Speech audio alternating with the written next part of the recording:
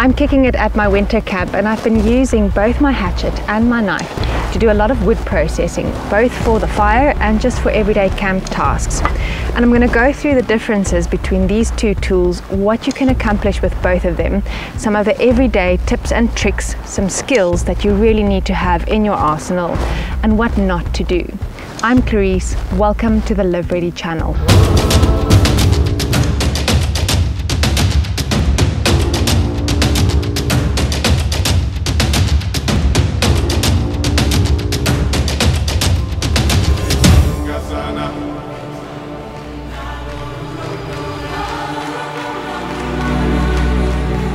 So I'm camped out in the Matroosberg at the moment, and special thanks to the reserve for hosting me. So when we're working with sharp instruments, safety is the first thing that we need to consider. So we basically have what we call a triangle of death, and that is basically your thighs, because your femoral artery runs there, but it also includes your wrists and your hands.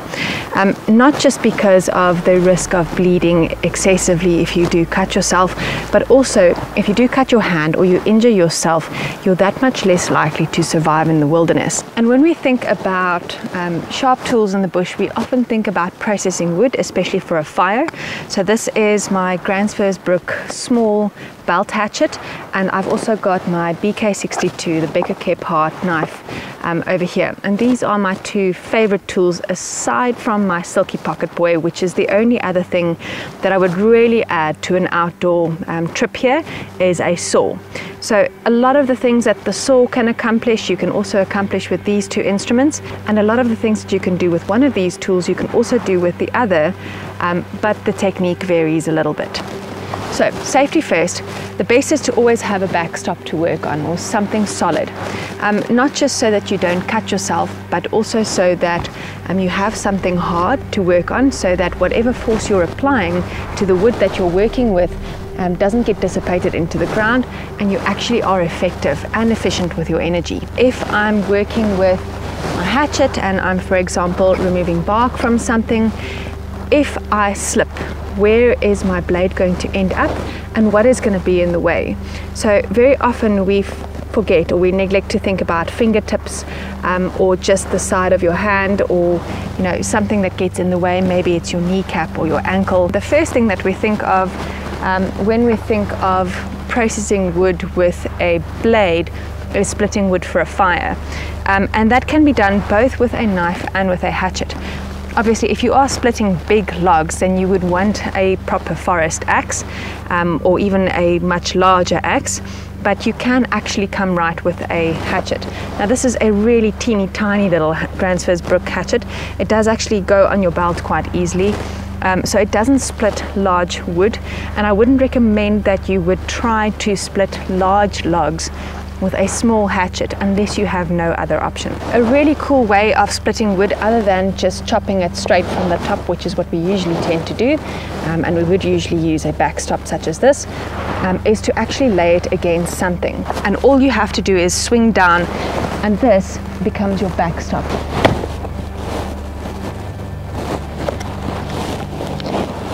And so I've got one small piece that I can now use as kindling for my fire. I can continue to process this down,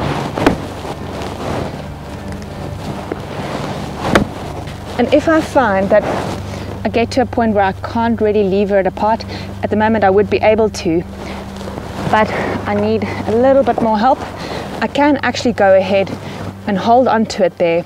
Now once again, safety is important here, so I'm not going to put my hand where I'm holding the log. I am actually going to hold it with a separate log, and now I can go ahead and use this as a backstop to split the wood further.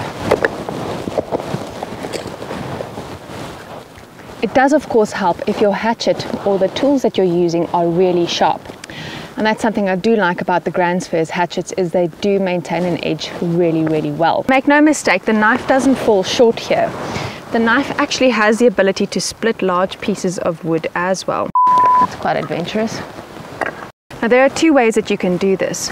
You can either start by batoning the wood with your knife like this, or you can start with the knife sideways like that. Now, in any which case, this is a really big piece of wood to try and baton a knife through. So I would actually start on an edge and kind of work off all the edges until I've got a smaller piece of wood. And what you do is you try and find the faults in the wood and then just work on those ones. If I were going to baton this, there's a fault here. There's a crack just over there. So I would actually start by just taking a sliver off of that. Now this piece of wood, as it were, doesn't have a flat surface on either side, which is ideally what I would want. Ideally I would want to be able to put it down and just start batoning right through, because it would stand flat on that surface. But that is not going to happen here. When I'm batoning a knife, I don't want to baton right on the tip of the knife. I kind of want to be like towards the middle third as far as possible. I'm going to get it in there and then I can go further. Okay, so now you can see that my knife is sitting quite solidly inside my log. So now I have control over this, much better control than I had before anyway. And all I have to do now is to just control the angle at which the blade goes into the wood to make sure that this sliver over here actually comes split off. When I start to get to the bottom of this piece of wood, the last thing I actually want to do is to baton right through it and have my blade end up somewhere on something that is rocky or solid, because it is going to dull my blade. So the ideal is to get almost to the bottom and then just twist the blade so it all comes apart. So right over there, I can twist the blade and then I've worked off a sliver. And so I can go around and around until I've actually worked my way through this log.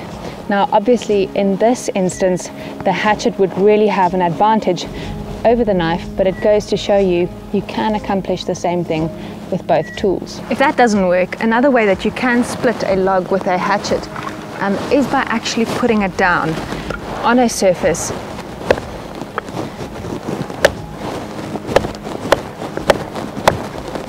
So now I've got basically a crack that is forming inside the piece of wood, and by just continuing to hammer down into this log, I will eventually get through it. Eventually. So now you can see I've got a really decent split inside the wood just from hammering it down like that. And I can now either just pull it apart, or I can use my hatchet to just further the crack. So let's see, if I can pull it apart, then that would be ideal. Yeah, so that's it, easy does it. Now if I were to baton with a knife in the parallel way as I described earlier, that would look something like, that'd be a good piece to use this for. Something like this. So again, I'm going to try and find the fault line. So that's a decent fault over there.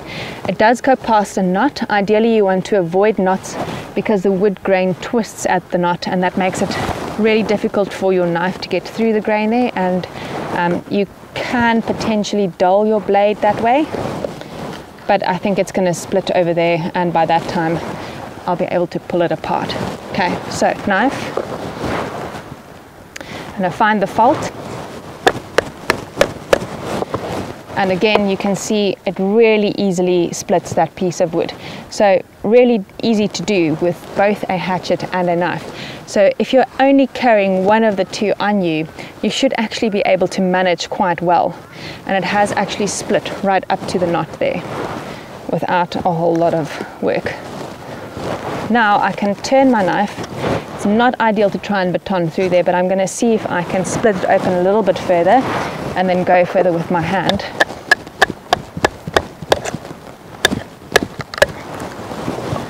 So again, I'm not splitting it all the way up to the bottom.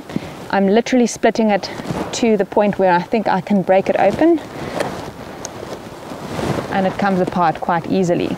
So I don't want to baton through the knot, it's too much pressure on my blade, and I don't want to baton right into the log underneath because I could dull my blade that way, especially if there's a rock or something like that that I'm busy working on. So ideally always try to keep your blade sharp. Something else you can do with a hatchet, keep my sunglasses in a safe place, is to mount a piece of wood in the hatchet.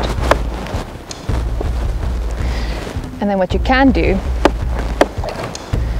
is to turn it around and use the weight of the wood to actually split on top of the hatchet. Like that. So if you are having a hard time getting a piece of wood to split, turn it upside down.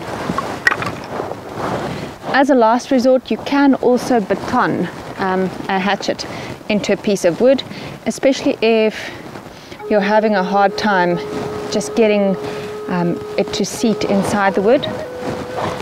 It's not ideal. There's a lot of controversy around batoning a hatchet or batoning an axe, but it's a tool, it needs to be used, and if you're not going to use it, then why have it anyway?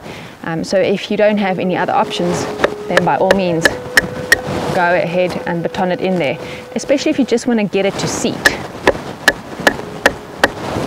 And then again, I can use the weight of the wood on the hatchet to break it.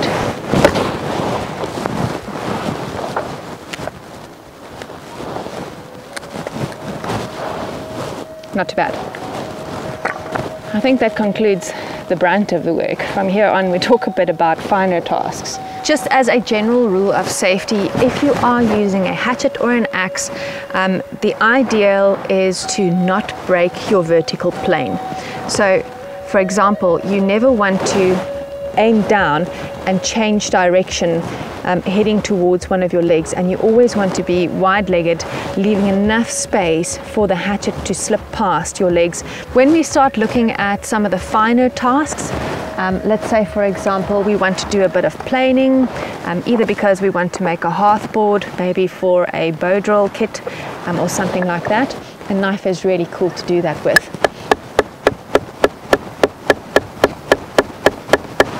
So this BK62 knife is really nice. It is a full tang knife. It is about a 13.5 centimeter blade, so it gives me plenty of space to work with. I did actually do a full review on this knife. If you are interested, you can go and have a look at that. None of this would really be a hearth board. Ooh, that's terrible. That's not going to make a hearth board at all. Let's say I wanted to shave this into a flat piece of wood here because I wanted to make a hearth board. I can use a knife to plane it until I get a really flat surface. So because this is a brilliantly sharp knife, this is going really easily.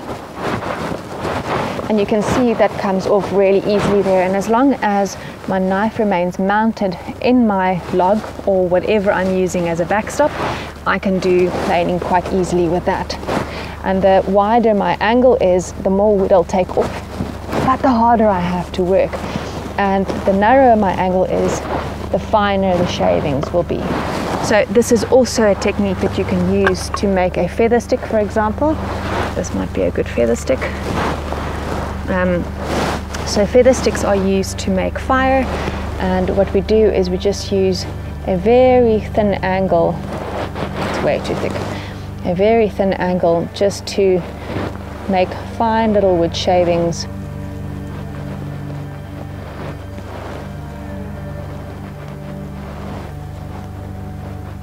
When it comes to doing the same with a hatchet, you basically choke up on the hatchet, and instead of moving the wood against the blade, you'd be moving the blade against the wood.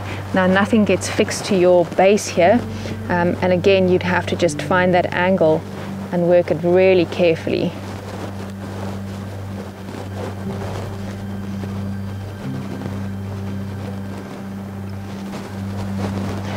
And so you can make a feather stick with a hatchet or with a knife. The one advantage that I would really say my knife has over my hatchet is that this has a 90-degree spine on it. My hatchet doesn't. So I would have a much harder time starting a fire with a ferro rod with this hatchet than I would with my knife. But I could also just modify my hatchet, or actually just take it to my bladesmith, because he's the one who put the 90-degree spine on for me. Thanks, Anders. And ask him to also just put a 90-degree spine on my hatchet. So these sorts of modifications do actually just make life a whole lot easier for you. It's not really nice to have to modify your tools, especially when they are like craft works in themselves. but it does actually just allow for much easier use out in the wilderness. Well, that's it from me on knife and hatchet skills. If you've liked this video, remember to hit like and subscribe. Remember to check the links in the video description for the Patreon link. There is a Live Ready Patreon page. It helps me to continue making videos such as this one for you guys. And until the next time, live ready.